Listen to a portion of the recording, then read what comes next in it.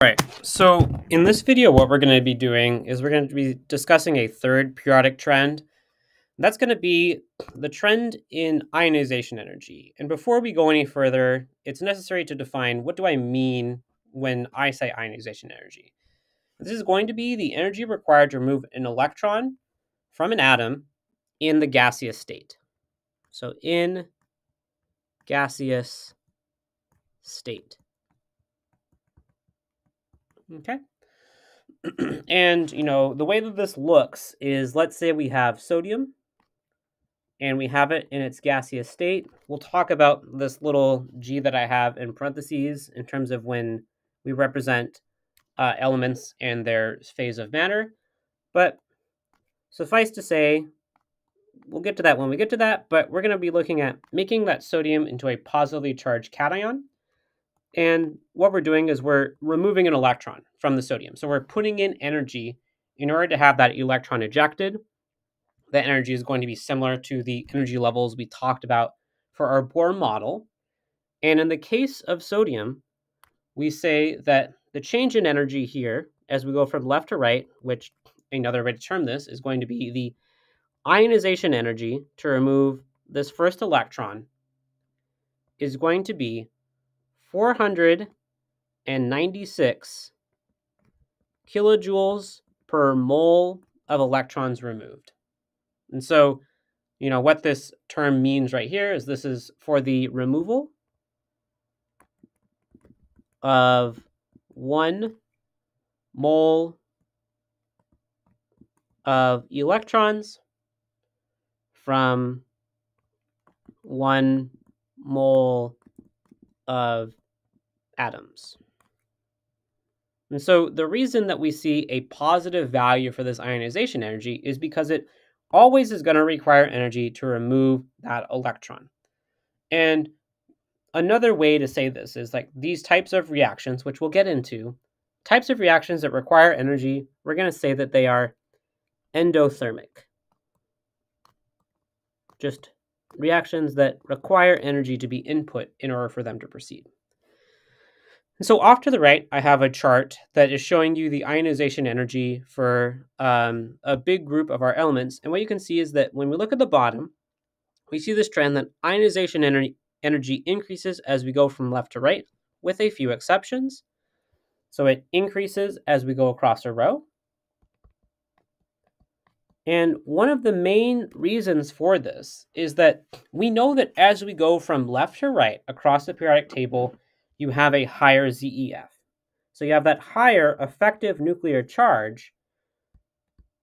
And as you do that, we talked about that making the size of a element or an atom smaller as you go left to right. But we can also think about it, strictly, the reason for that difference in size was that the protons, the positively charged nucleus, pull on the electrons more and more as you have higher ZEFF. And so in addition to making the atom smaller, it also makes it harder to remove that electron because that given valence electron goes from feeling, a +1 effective nuclear charge to feeling, all the way up to a +10 effective nuclear charge. So you can imagine if it's feeling a lot of positive pull, it's going to take a little bit longer to remove that atom.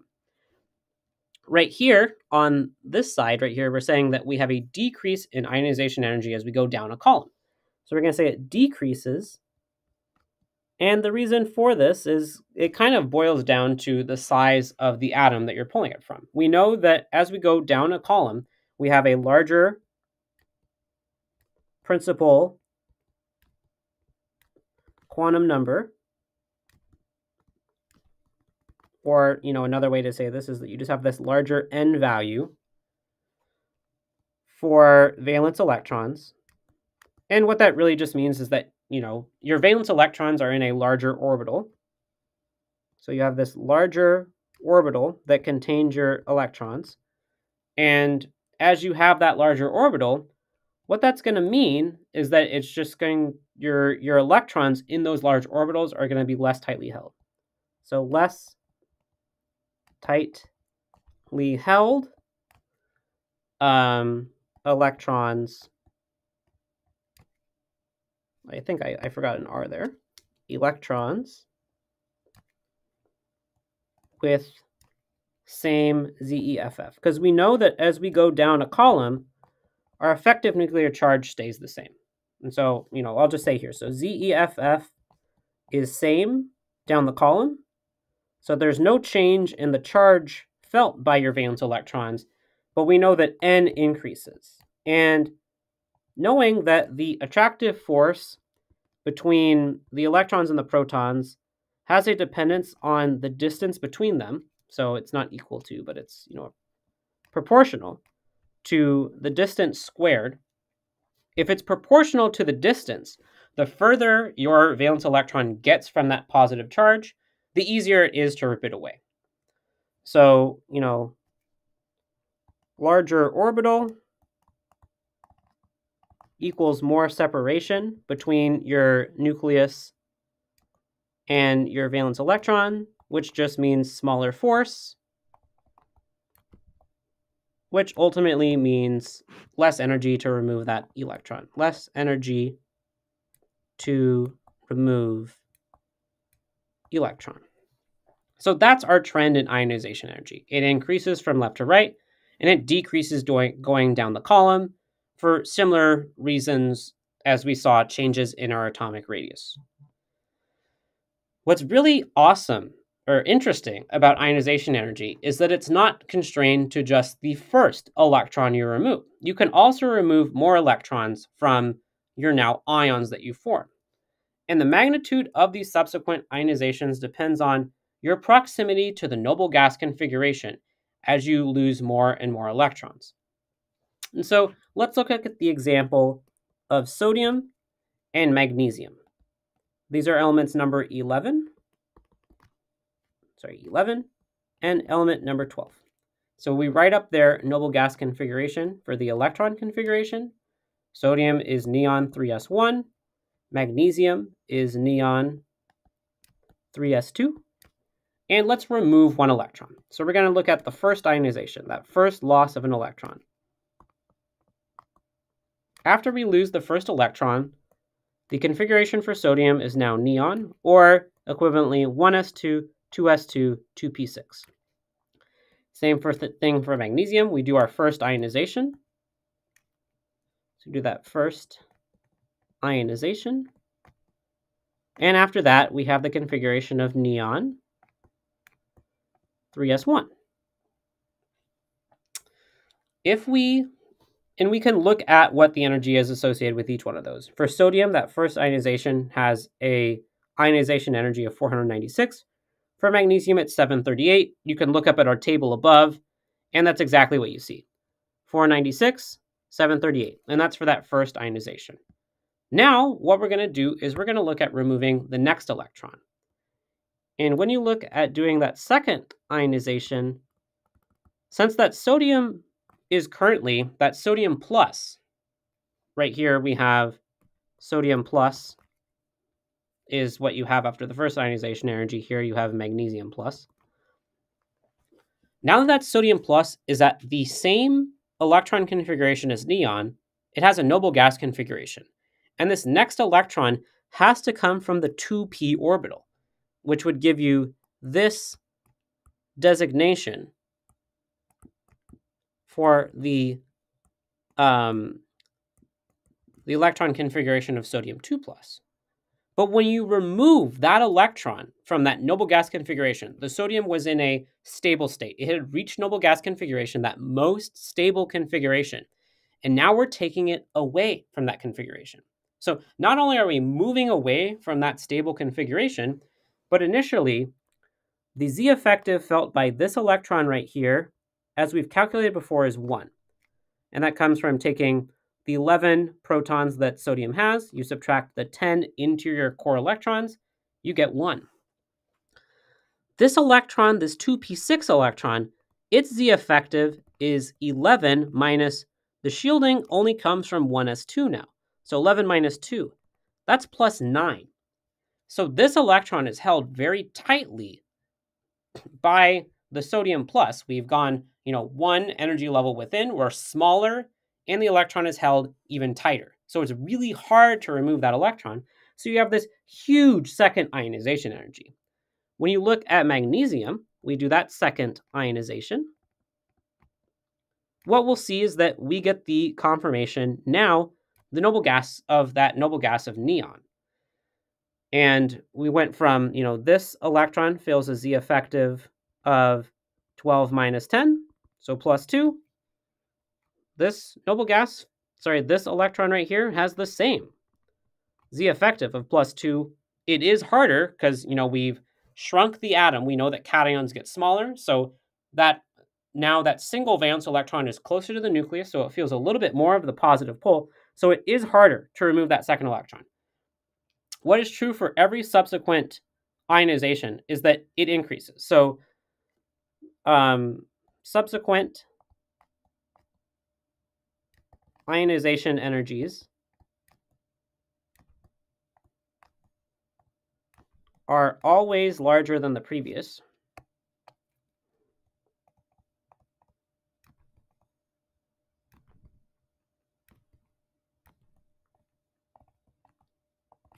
But have huge jumps